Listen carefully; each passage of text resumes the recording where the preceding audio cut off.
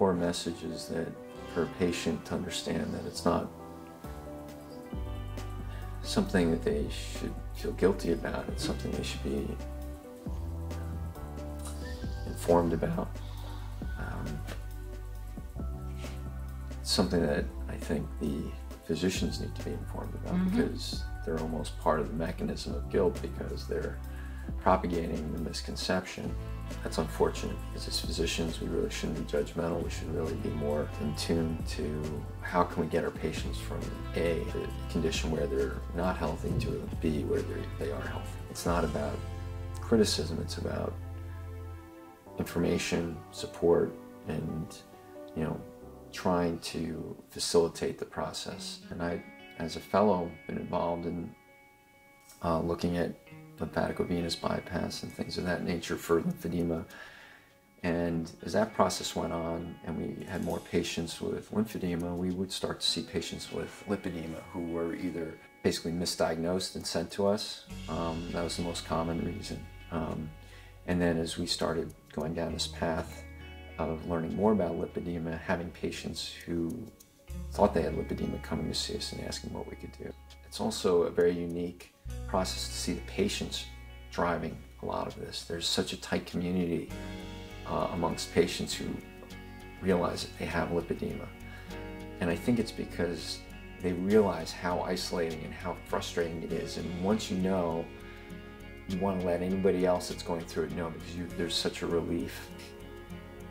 That's something that resonates with caregivers, because you see something that suddenly is empowering to patients, and you see an opportunity to make things better. You don't have to try and convince a patient to do a study. They want to know more. They've been dealing with this their whole lives and nobody knew anything about it. They're like, I can do whatever I can do, let me know, because I want to know how to make this better. And my daughter, I don't want to have to go through it the way I had to go through it. And if there's something that's going to be better 10 years from now for her, that'd be great.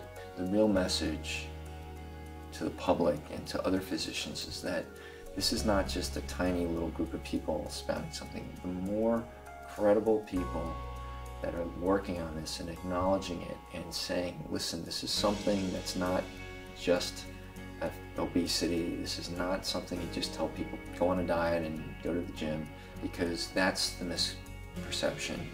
It's not just a small group, it's the scientific community. Anybody who's involved with it realizes it, and the general medical community and the public need to realize it, as well as the patients, so that they're not struggling with all the issues that come along with misdiagnosis or misunderstanding about a condition. This is a condition that needs everyone's help.